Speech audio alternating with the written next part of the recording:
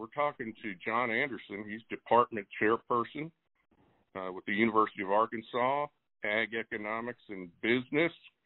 You look at the processing sector, and again, I'll go back to the meat industry because it's probably the one I know the best, and we do tend to have the scale of operations there. I mean that any disruption there has particularly large ripple effects because of the scale of those individual operations.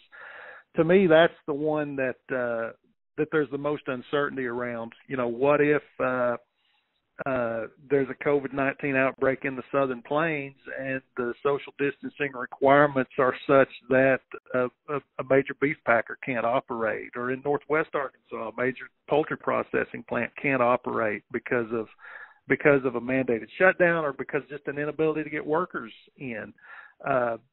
That would be a fairly significant supply chain disruption. Again, I think we've probably got enough geographic dispersal that it can be managed, but the local effects of that kind of thing could be significant. Again, you know, the beef industry gives us a kind of a ready-made example. If a Texas Panhandle beef processing plant has to shut down because of COVID-19, what is that going to do to the fed cattle market in the Southern Plains? What is that in turn going to do to the feeder cattle market in the Southeast? We know it would have a major negative effect. So those are the kind of supply chain disruptions that I think we're working to minimize.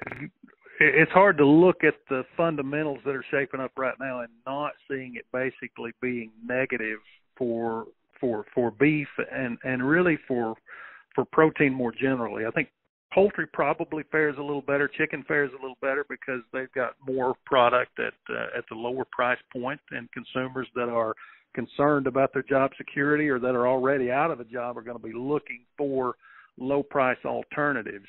Okay. So I think that's the shift that we have to anticipate.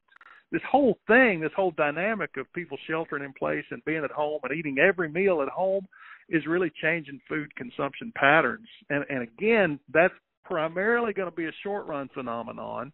That's very different from the long-run question of what is this doing to demand overall in the aggregate in the long term.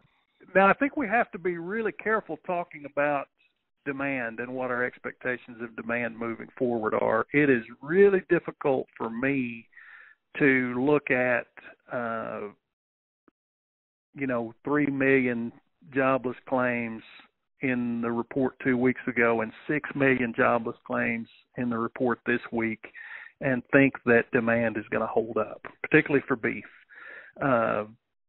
Demand has been good, and I would say exceptionally good in the very short run because everybody is stockpiling. There's a lot of panic buying going on. There's a lot of meat going into freezers.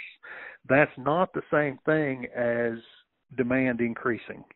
We're just we're basically borrowing from the future right now in terms of meat demand in general and beef in particular, I think.